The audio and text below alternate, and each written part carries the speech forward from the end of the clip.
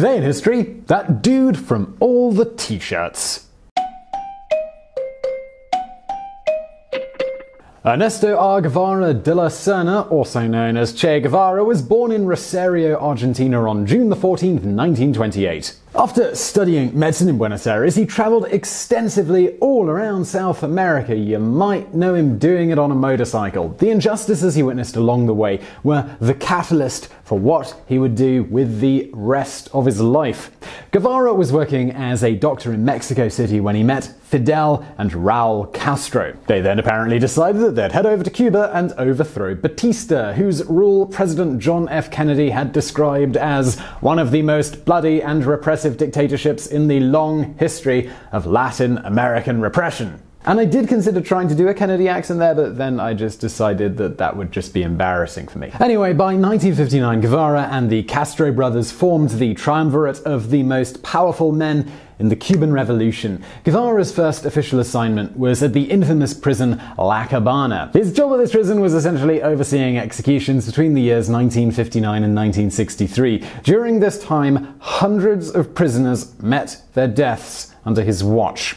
Cuban human rights activist Armando Valladares, who was arrested in 1960 for protesting communism and spent the next 22 years in prison for this, said of Guevara, "He was a man full of hatred. He executed dozens and dozens of people who never once stood trial and were never declared guilty." In his own words, he said the following: "At the smallest of doubt, we must execute." And that's what he did at the Sierra Maestra and the prison of Las Cabanas. Valladares went on to state, "For me, it meant 8,000 days of hunger, of systematic beatings, of hard labor, of solitary confinement and solitude. 8,000 days of struggling to prove that I was a human being. 8,000 days of proving that my spirit could triumph over exhaustion and pain. 8,000 days of testing my religious convictions, my faith, of fighting the hate my atheist jailers were trying to instill in me with each bayonet thrust, fighting so that hate would not flourish in my heart. 8,000 days of struggling so I would not become like them."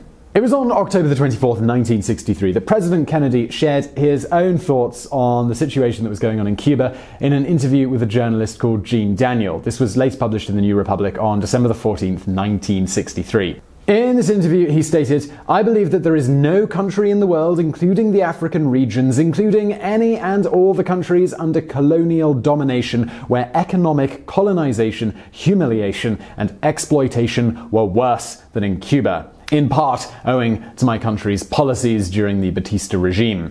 I believe that we created, built, and manufactured the Castro movement out of whole cloth, and without realizing it. I believe that the accumulation of these mistakes has jeopardized all of Latin America. The great aim of the Alliance for Progress is to reverse this unfortunate policy. This is one of the most, if not the most, important problems in American foreign policy. I can assure you that I have understood the Cubans. I approved the proclamation which Fidel Castro made in the Sierra Maestra when he justifiably called for justice and especially yearned to rid Cuba of corruption. I will go even further. To some extent, it is as though Batista was the incarnation of a number of sins on the part of the United States. Now, we shall have to pay for those sins. In the matter of the Batista regime, I am in agreement with the first Cuban revolutionaries. That is perfectly clear. With the revolution successful, matters of, running the country then came to the forefront. Despite Guevara lacking any sort of business training whatsoever, he was eventually named finance minister and president of the Cuban National Bank. He actually worked very hard at this post. All other controversies aside, no one could ever accuse Che of being a slacker, and he was actually really popular with the people, but he also, kind of unsurprisingly, failed to produce any results. Guevara also began to openly question the Soviet Union's commitment to global socialism, especially after Nikita Khrushchev removed nuclear missiles from Cuba during that 1962 missile crisis. So in that era of global revolution, Che Guevara became incredibly famous, even outside of Cuba. But in 1965, he dropped out of sight, and if Castro knew where he wasn't talking. At least, not until that October, when Castro admitted Guevara had resigned his posts and left Cuba to fight imperialism in new fields of battle. Guevara made his way from the African Congo back to Cuba and finally, on the suggestion of Castro, to Bolivia.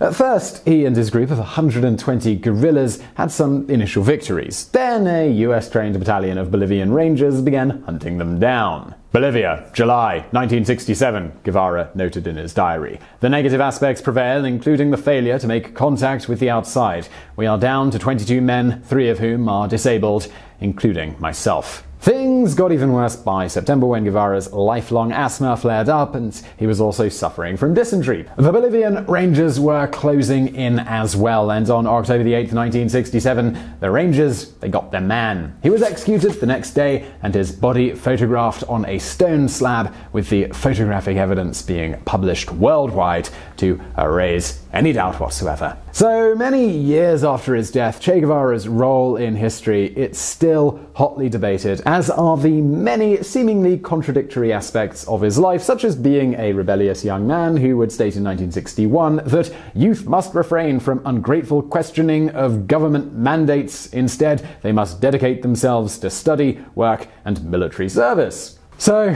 whatever one's opinion on the man, one thing is for certain. Thanks to Alberto Corder's photograph of Guevara, taken in March of 1960, seen on everything from posters to coffee cups, even today, he is certainly one of the most recognizable figures of the 20th century. So that's another Today in History, a new series here at Today I Found Out. Do remember this is in addition to our regular video today, so check that out as well. And if you did like this one, give it a thumbs up. If you didn't, well, give it a thumbs down. I don't mind. And leave us a comment to let us know what you think. I would like that. Let us know how we're doing, how you like this new series. Whether you'd like us to continue, we don't really know. That's what comments are for. And for now, though, I'll see you in the next one.